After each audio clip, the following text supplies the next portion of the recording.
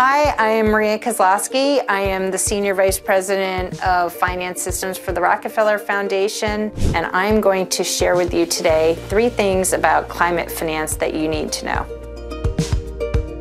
We have a daunting task ahead. We've got a lot of dollars that need to flow for us to address the climate challenge that we have globally, and climate finance is at the heart of that.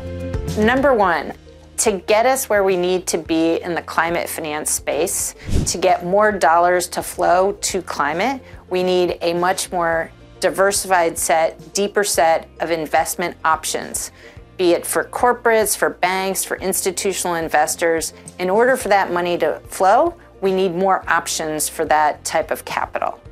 Number 2, investors don't want to be the first ones to jump in the pool. This is where catalytic capital has a key role to play. And catalytic capital is something that we have at the Rockefeller Foundation. We use that capital to help test out new and innovative financing solutions, to help financing solutions show that they're viable, and then investors can get comfortable in that new space. And number 3, doing good can also deliver a good investment.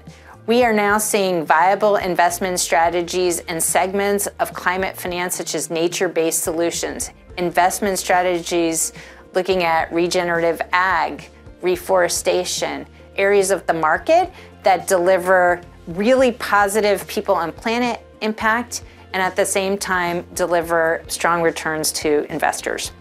This space is changing fast every day. Please visit our website to learn more about what we are doing at the Foundation.